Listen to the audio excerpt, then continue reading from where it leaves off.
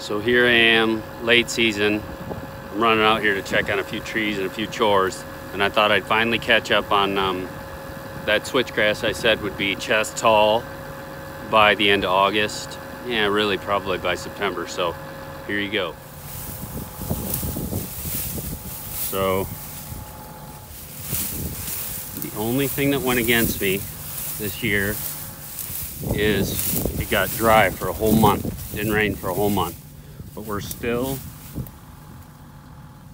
chest high, and I'll match this up to my shirt here just to prove it. But we did get seed heads on it first year, so that's a switch seed head right there.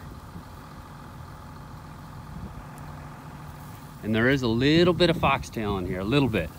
And if I wanted to be fussy, I would have sprayed that with quinclorac methylated seed oil. But it's not bad at all. So there you go. That's to my neck.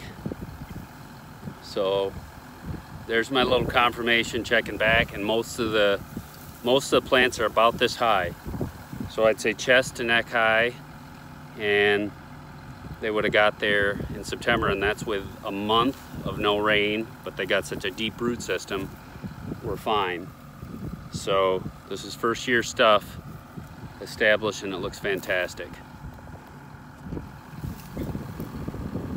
Seed heads and everything.